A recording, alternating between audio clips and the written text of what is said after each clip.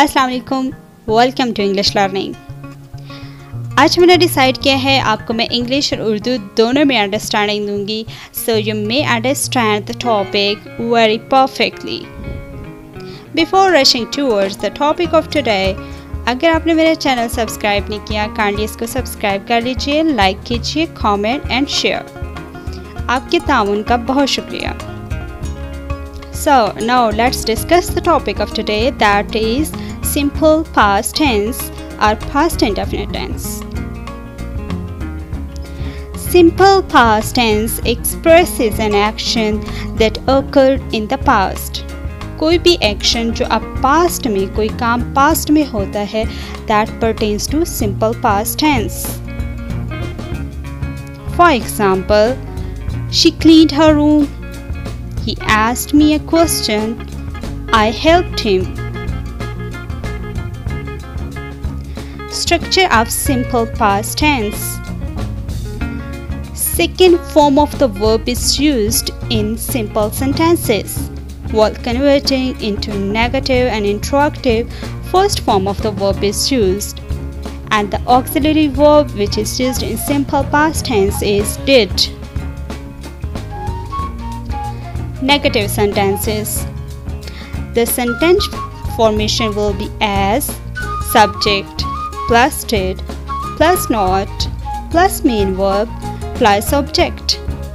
For example, he did not buy a car. They did not visit zoo. The kids didn't like the movie. Here he, they, the kids are all subjects. Did is auxiliary verb or helping verb of simple past tense. Not is used for negative sentences. Buy, visit, like or main verb a second form of verb. A car, zoo, the movie are objects. Now there are other examples of simple present tense, the positive sentences.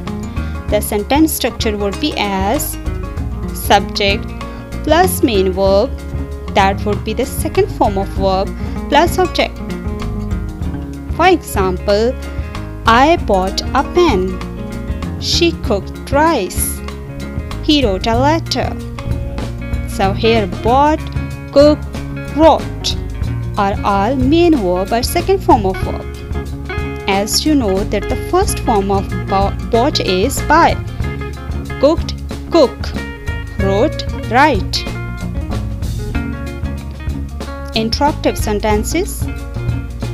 The sentence structure in interrogative sentences would be as did plus subject plus main verb plus object.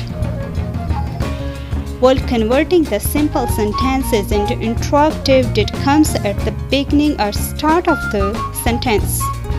For example, did she wash the clothes? Did they watch or just they reach Karachi? So here did comes at the beginning of the sentence. Keep in your mind, while converting the sentences into negative or interrogative, you will always use first form of the verb, as wash or reach is used here as a main verb or first form of the verb. Thanks for watching.